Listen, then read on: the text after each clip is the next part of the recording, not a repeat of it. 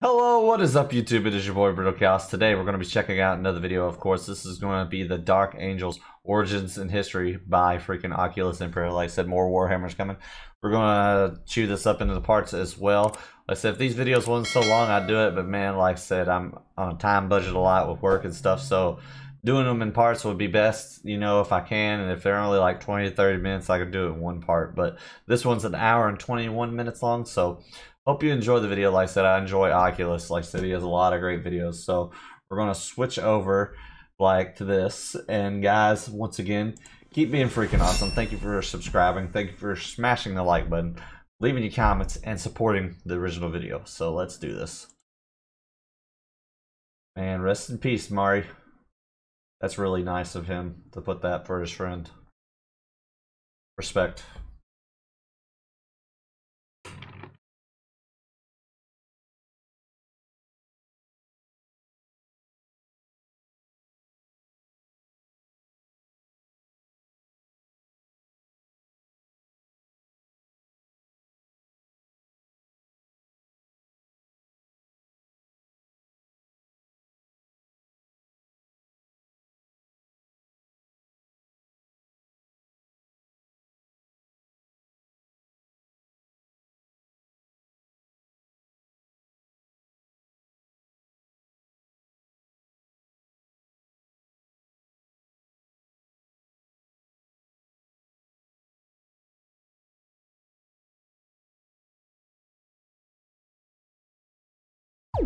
I just want to be respectful for that and give a moment of silence, man. You never know in life. Like I said, life is short, so enjoy it to the fullest, man. Like I said, big respect for that, man. You never know.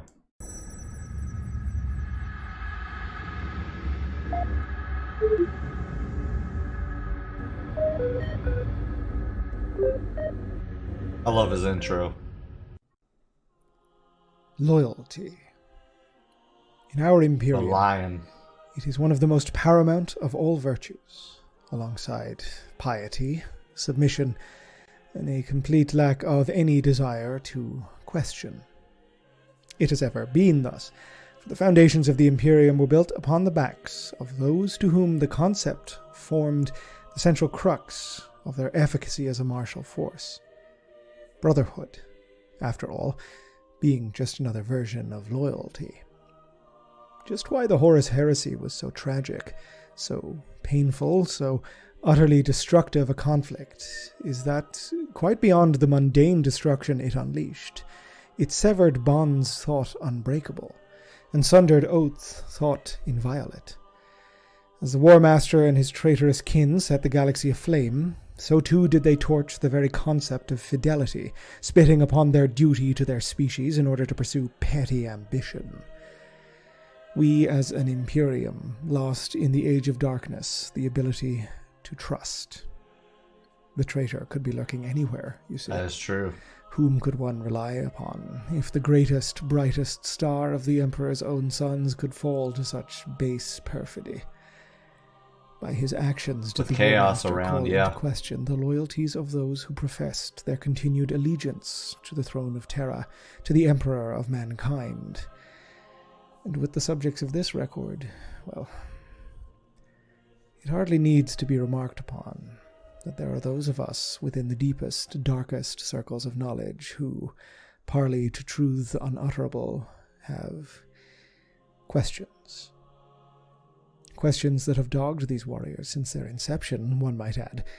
For just as the War Master hid his treachery behind apparently kingly deeds and seemingly warm smiles, so too did this legion seek obscurity, cultivating quite deliberately a separation from the concept of truth and honesty, lest the Imperium see them for what they I was gonna say, like, not to cut him off, but man, like, he really goes in depth and detail in his reactions. I really enjoy, because I always learn something new. Like I said, I'm new into the Warhammer universe, but like I said, played some of the tabletop now. And like I said, and after playing the Death Corps, and I played the Orcs, which I love playing the Orcs because they're so random.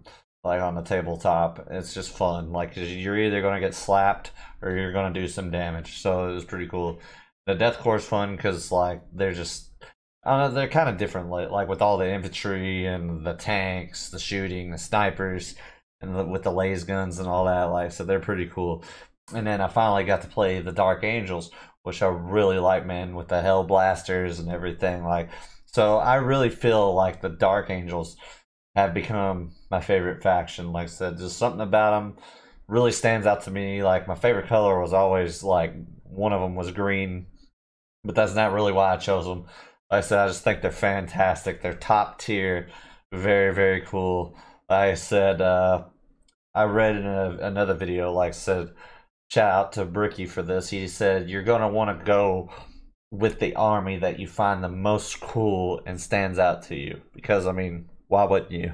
You know, so the Dark Angels definitely do that. So let's continue this. Sorry to stop and kind of blab, but, you know, some people in my videos would say, you know, you need to talk a little bit more about some of the subjects and stuff you feel. So, you know, things that stand out to me, I'll pause, or if I think something about what's going on in the video or about the subject going on, I want to definitely speak my thoughts. So, guys, thank you so much. Let's continue this. Dogged these warriors since their inception, one might add. For just as the War Master hid his treachery behind apparently kingly deeds and seemingly warm smiles, so too did this legion seek obscurity, cultivating quite deliberately a separation from the concept of truth and honesty, lest the Imperium see them for what they truly were.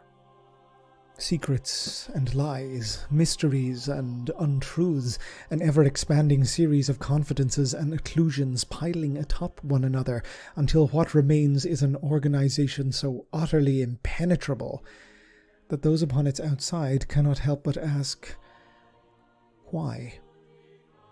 What have you to hide from us? Are you loyal? Is there fundamentally a difference between loyalty and honesty? Honesty is the expectation that the truth is being told. That is very true. And I can't wait to see Lionel Johnson come back, man. The lion roars. It needs to come back. On the other hand, loyalty is the display of trust. Honesty states that one must tell the truth, yet loyalty demands trust that truth is being told. Can one conceal the truth and still court loyalty? Are we considered loyal? Something to question. These questions are for greater philosophants than I, your humble servant, but they must be borne in mind when considering that's the some hard subjects of this questions. long-awaited record, for they go hand in hand with their very existence. Hard questions to give answers to. Know then that this is the record of the first, the secret annihilators of the master of mankind, his uncrowned princes, the first legion, Dark Angels. Super cool. They look the common appellation so awesome of this legion, the first, is not merely a numerical designation. There is a popular, if to one's mind, inexplicable opinion that the Legiones Astartes were created and raised to force concurrently. This is an untruth. It is likely that this belief spawned from the fact that, yes, certain legions would come to outpace their cousins in recruitment and expansion due to any number of factors. The incredibly stable gene seed of the 13th Legion would allow them to vastly supersede the 5th, for example, in neophytes, which, coupled with the latter's warfare and deployment preferences, ultimately led to the later enumerated Legion, the 13th, outsizing the 5th that preceded it. The first, however, were just that. The first Legion, the original, the template as laid down by the Emperor of Mankind during his wars to unify Terra under his banner. Other, however, than this simple fact, almost nothing is known of their origins.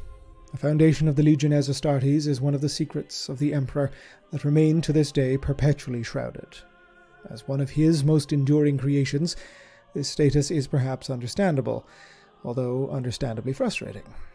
Recent revelations about the participation of certain individuals within the Astartes and Primarch project must wait until another record, but what is currently verifiable is that the First Legion was his prototype.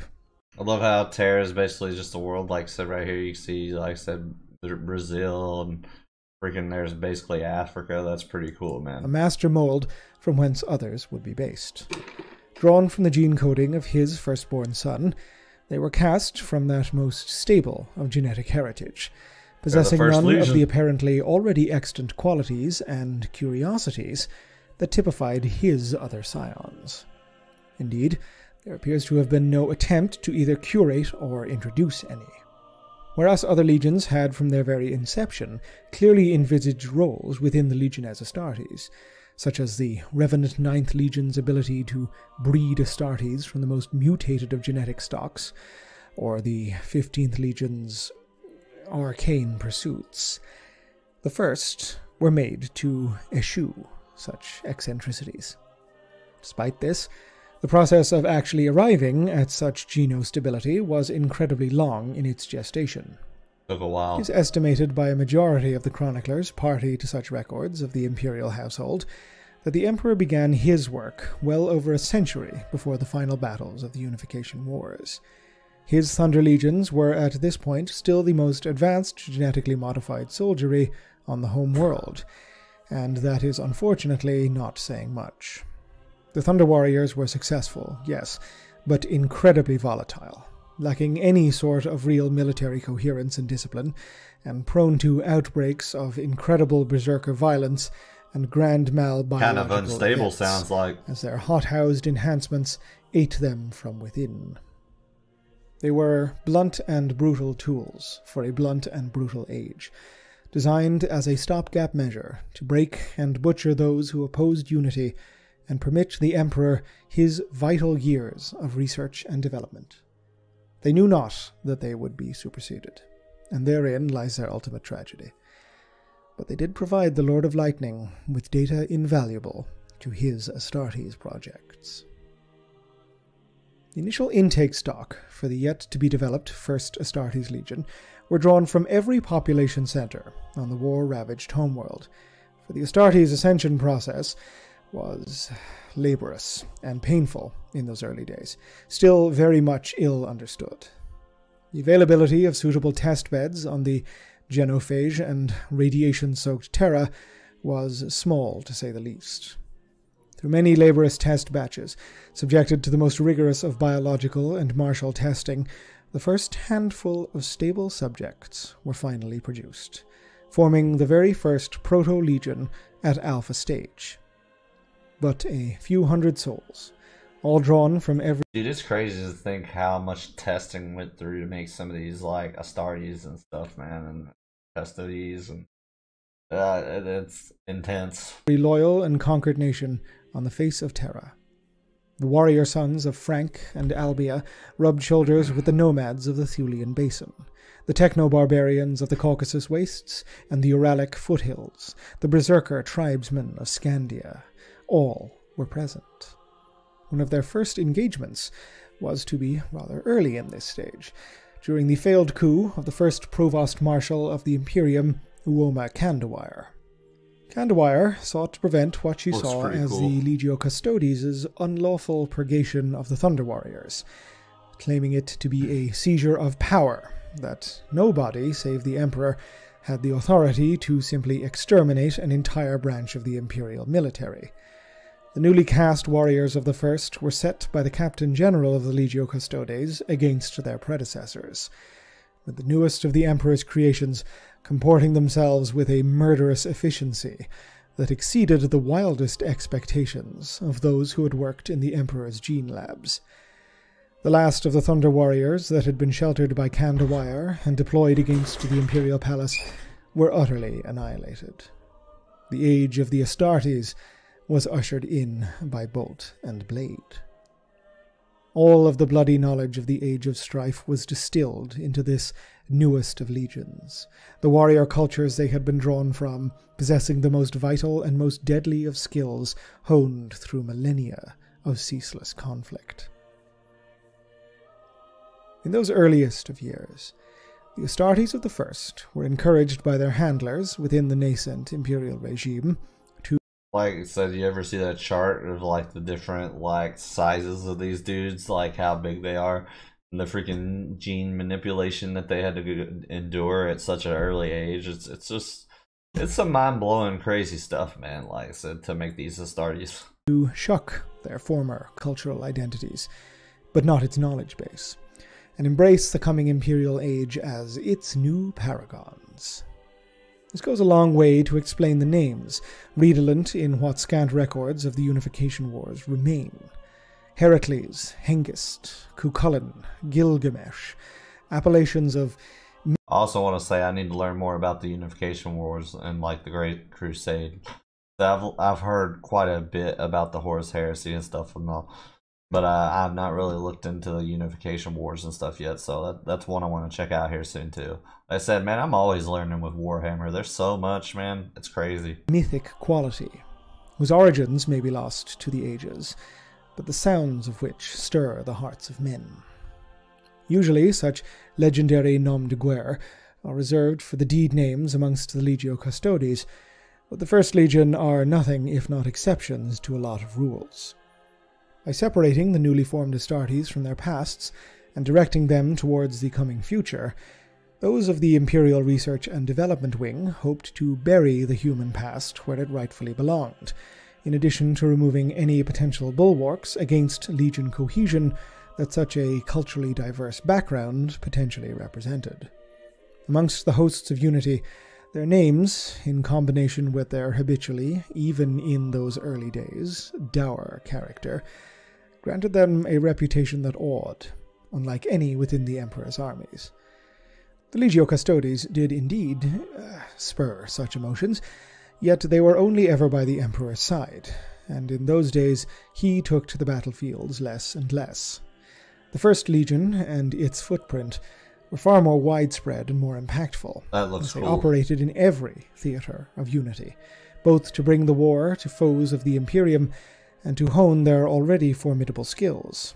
All the better to bring what they had learned back to the Imperial Palace and drill that hard-won knowledge into their cousins from younger, barely formed legions. Their dual role as frontline combat troops of terrifying ability and as drill masters of absolute sternness led to the rise of their first unofficial cognomen, the Uncrowned Princes, or simply the Crowns. All of these factors, from the encouragement of early handlers to take on a deliberately heroic character, to their status as sole combat-effective legion, to their shepherding of younger Astartes, bred into the first a fierce pride in their status as firstborn, an emotion that would initially serve them admirably, but would, in time, come to fester. They're very top tier, too, as well. That, however, was many, many decades hence. Unity would blood the first, unsurprisingly, to a far greater degree than any of their compatriots within the Legion as Astartes. Serving in every twisted theatre of conflict the wars could throw at them, they, in response, created the first hosts, a particular facet of the Legion that would go on to become one of its defining operational characteristics. Effectively a series of unofficial sub-formations, the hosts were not part of the traditional chain of command, in fact quite the opposite, operating outside of it entirely.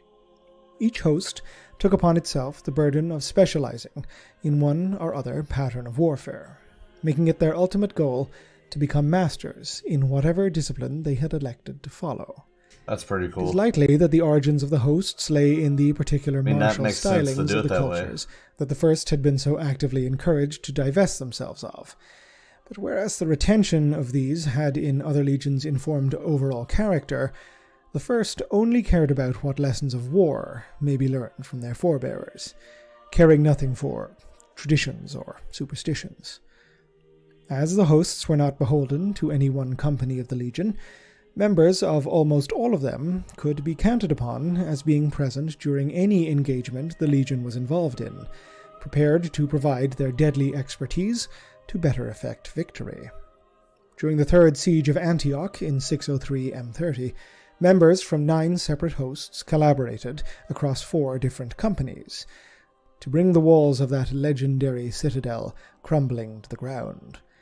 As many as 18 unique hosts are known to have developed during the Unification Wars, and while the years would eventually see many merging under the auspices of cardinal martial disciplines, they were nevertheless an undeniable factor in the First's stunning successes.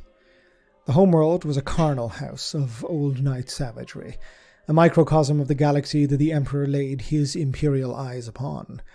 And with the First Legion's blood were the first lessons of... Dude, there's so much to like soak in your brain in these videos. It's like, it's in a good way. It's really cool. Like I said, I love how in detail he goes with the hosts and stuff like that. But like as someone that's new, it takes a bit for all of it to finally start getting in. Like I'm kind of, some things I'm a slow learner, some things I'm a fast learner. I'm pretty quick to learn with the tabletop, but when it comes to the lore, it takes me a little bit. But man, it's such an enjoyance to like listen to someone as talented as Ocula is.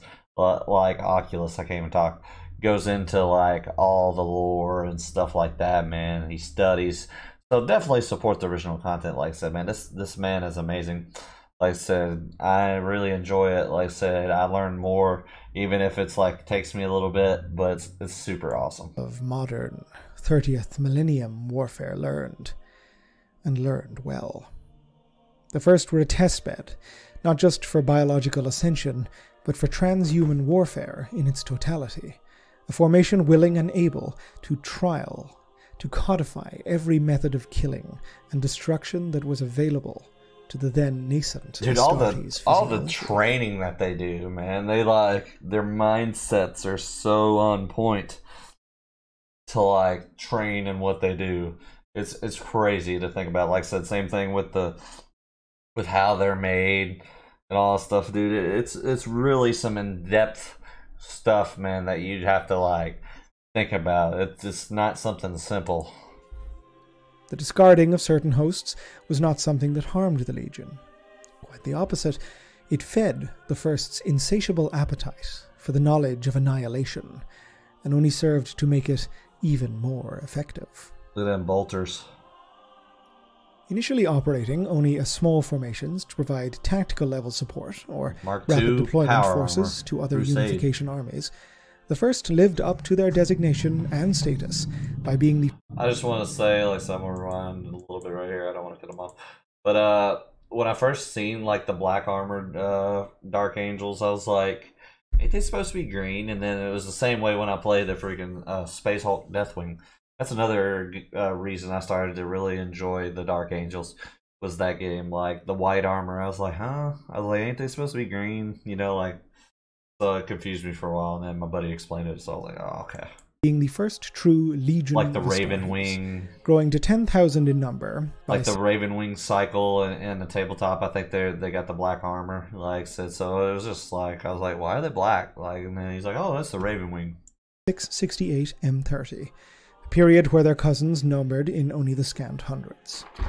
At the Battle of Samarkand, this legion was fielded en masse for the first time, against 20,000 gen-enhanced slave troops of the Udog Hal. Their ruler, the degenerate king of Akkad, had held the upper Asiatic basin in his thrall for decades, cruelly subjecting its populations to mad eugenics and twisted genoscience perversions that suited his corrupted and blinkered worldview. The Emperor, leading his 10,000 firstborn, broke the hordes of Akkad within hours, scattering the slave hordes like chaff before his vision. The very first Grand Master of the First Legion, Hector Thrain, claimed the Mad King's head as a trophy for his armor's belt. The records of Akkad's debased sciences were purged utterly, the king's laboratoria torched, and his palaces ground to dust. We're gonna probably do this video into 3 parts, because I was just seeing like how long it was. It's like 1 hour and 21 minutes, so we'll do about a half an hour piece. I said, man, this man is really good. Like, Oculus is very, very good, and just, I wish I had the time to just sit here tonight and go through the whole video, to be honest. But hey, at least, you know, one way or another we'll get through it, like I said, man. But this guy is very talented, very smart with his videos, so support his content as well. Like I said, we'll leave the link down below. Like I said, he's very good at what he does. The mass-scale effectiveness proven beyond all doubt, the First's recruitment beds were expanded, and processing of neophytes was accelerated. Hector Thrain was granted the title Sinestra of Terra, the left hand of the Lord of Lightning, an incalculable honor for any within the hordes of unification that did not directly belong to the imperial household. That looks so cool. The First's reputation That was Mark only II going to armor. increase with each victory, taking on a whispered revenance. For had these sons of the Emperor not simply strode forth into hell, and left hell broken and shattered by their passage? The complete annihilation of Akkad was to become the first of the Legion's most defining features during unification, and the Great Crusade later. Henceforth, their only objective was the most total and supreme eradication of the foe, from existence and from history. Only way to do it. Wipe them out. From Terra to the Solar Reclamation, the First brought their arts of destruction to the literal worst that Sol's light would fall upon. Xenos creatures ancient beyond reckoning, psi arcana that buckled reality itself, rampant machine Them things from the Terminators age of are awesome, technology too. now mad with millennia-old data corruption. The First were the only formation capable of combating such horrors, and combat them they did, On them freaking space wherever hulks. they lurked.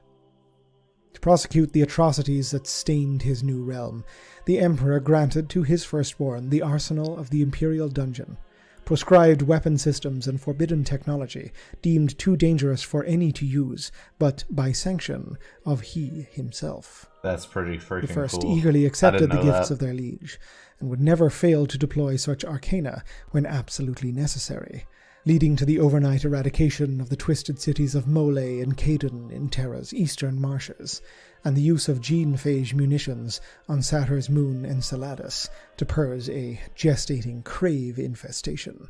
Far from the first time the Legion would encounter that pernicious Xenos breed. The mechano horrors of Fortress 31 in the Thulian Basin, and the now unnameable denizens of the fortress moon of Sedna, fared no better, pitting their atrocious forms against the First, and ending their pathetic existences as naught but dust, not even Turn them into remembered by dust. the passage of time. Few battle honors were claimed during this period, for the nature of the foes encountered by the First, and the precarious political position of the early Imperium, meant their existences could never be known to the wider population. There is much about the galaxy that the Emperor has been proven to have kept secret from his flock during these times, and the First were both his secret keepers and his destroyers, those he could call upon to remove the most dangerous of things from the inevitable path he had set mankind upon. The First took pride in this. Should they have not been able to speak about any particular battle, then they could at least take solace in the knowledge that there were many who knew that a foe so unspeakable as to be purged from all imperial record must have been mighty and wicked indeed. That is true. Their reputation, previously held as heroes of unity, was to change accordingly. A darkening of their character in the eyes of the masses they did nothing to stymie. The respect they were accorded by the greater Imperium was one that verged on terror. They were oft cast now, less as heroes and more as supremely loyal monsters. A better the devil you know attitude prevailed amongst Imperial military hierarchy, for a sense of ill luck followed in the wake of the First Legion, to the extent that many of the common soldiery were known to adopt superstitious practices, such as charms or wards. I was gonna say, is that like a power claw on the Emperor there? It's kind of off topic, but I always see that it's got like that kind of claw shaped, and his other hand doesn't have that. So I was like, if that's some kind of like power fist or power claw, y'all have to let me know down below. Like the power claw is kind of more sharp, so I was wondering maybe it's like a kind of like a power fist or something. To protect themselves from the curse of the Firstborn. Such actions, obviously, directly contravened the imperial truth, and were ruthlessly suppressed by regimental political officers, when there was at least some merit and reality in the foundations of these irrational beliefs. Baseline human forces that fought alongside the First suffered terribly at the hands of the enemies the Astartes were tasked in exterminating, and were often purged in the wake of any actions, lest the nature of the now defeated foes were made too public to manage. A second cognomen to replace their noble uncrowned prince's title, began to spread amongst the armies of Unity. The first were now the Angels of Death. Freaking dope sounding. This was not considered an insult by the Legion.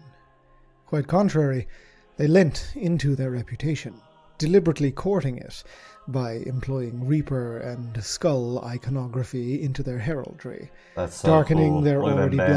blackened Mark II plate to superlatively grim levels. They wore the whispered dread Super surrounding sick. them with a fierce pride, seeing themselves as a bulwark between the common human and the terrors of the dark that would rend Sword their and the minds and wings. flesh asunder. Those they fought alongside were not always content to see it as such, declaring, although often not openly, that the Legion was becoming arrogant in their status. The First itself shrugged off these slights, seemingly perfectly content to be the omnipresent threat forever lurking in the long shadows cast by the prominence and widespread fame of other up-and-coming legions. While many of their burgeoning cousins were engaging in the first true trials by combat during the Solar Reclamation, the First had already purged Sol of its 10th artificial satellite, the Xenos moon of Sedna, and were conducting a I want to read that real quick, like not to cut them off. Oh, let's see here. The Reaper is a honor mark often associated with the Legion's Terran veterans, those who had served during the conquest decade-long series of vigil and of the Sol system, bearing the ornate mark of the First Legion and of the Tetragrammaton. Mark II Paladin belongs to a warrior of the Great Crusade, so that one was a Dark Angel that fought in the Great Crusade. This Mark II Paladin bears the mark of the Lesser Initiate of the Fire Wing, and despite its low station, it belongs to the Consul Invigilator of the Ninth Order. That's pretty cool. I don't know too much about the Fire Wing. The gold lion emblem shown on this Mark II Paladin marks the command staff of the 48th Order, were drawn from Caliban, dude.